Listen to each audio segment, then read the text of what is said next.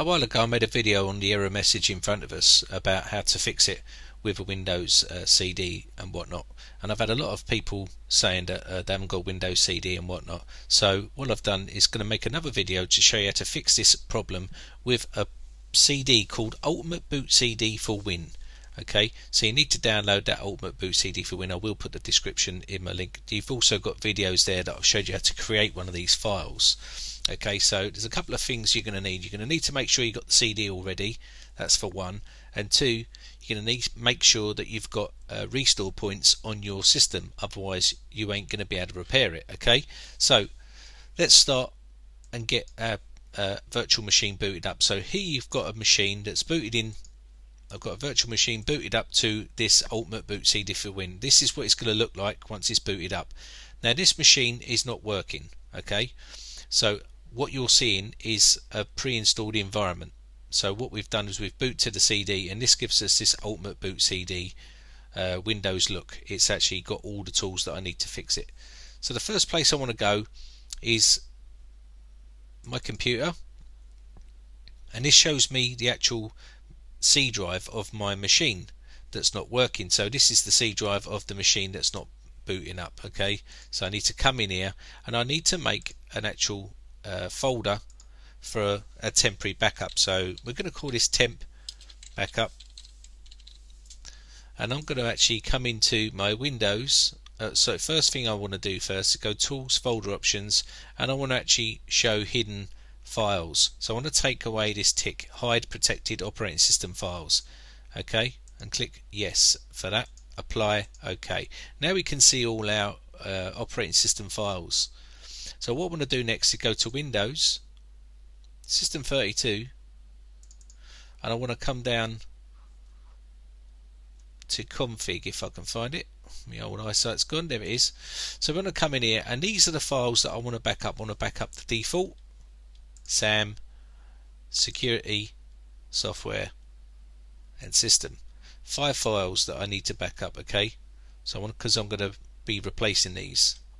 So first thing I want to do is be a bit slow because it's on a virtual machine. So I'm going to cut these, come back to my temp folder, in there, and paste. So that's then backed up in that temporary folder. Now we've got no files in that config folder. The next place I want to go is this system volume information. This is in your SystemRoot directory. Okay. Now normally this is a protected file where you can't go in, but because we're in a pre-installed environment I can actually access this folder.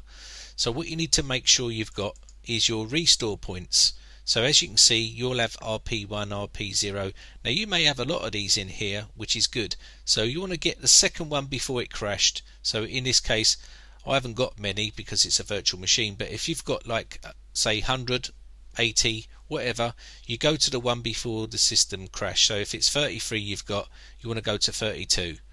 Okay, or one before that. It's up to you, but as long as you don't go too far back.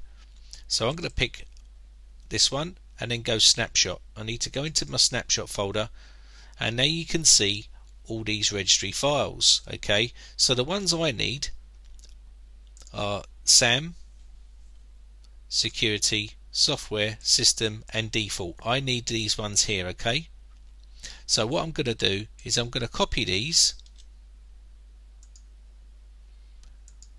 come back to the location, the config folder. Okay, so go back to Windows and System32,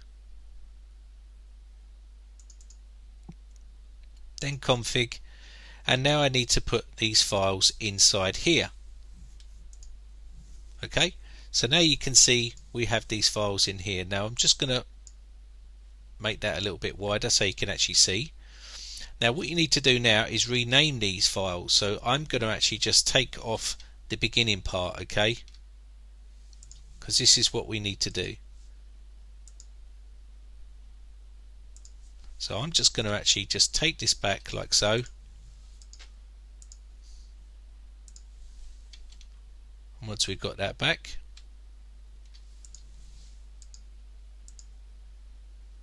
the software, there we go, and and this one system. Now bearing in mind these are going to be different to the ones that you've taken out, but as you can see I've now made these exactly as the ones we've taken out. So what we can do now is come out of this and reboot the system. Now hopefully once we reboot the system should boot. So I'm going to take my CD out, reboot the system. I just need to reboot. I'm just gonna let's turn this off.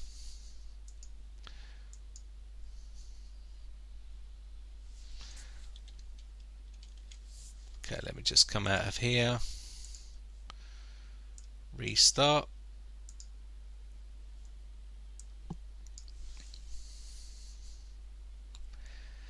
And hopefully we should have a Windows XP that boots up without any problems. There you go. One problem solved, and that's how you fix a corrupt registry. Now you can do this as long as you've got, remember the two key things really, you must have restore points, okay, and you must have restore points is the first thing, and you must have the ultimate boot CD for Win to actually do it. Okay, if you haven't got that and your PC's buggered and you can't make the CD, then you're not going to be able to do it anyway. Okay, so they're the key things that you need to fix this problem. Okay, so hopefully the people that have had the same issues and keep messaging me saying I haven't got a Windows XP CD, I haven't got this, I haven't got that, that's how you fix the issue without a Windows XP CD. Okay, so I hope this answers all your questions. Thanks very much for watching. My name is Brian from Britec.co.uk. If you enjoy my videos, please rate and subscribe for my videos. If you've got any problems, please get over to my forums, post your questions on there or any video requests, and I'll do my best to make them for you. Thanks again for watching, guys. Thanks for your support. Bye for now.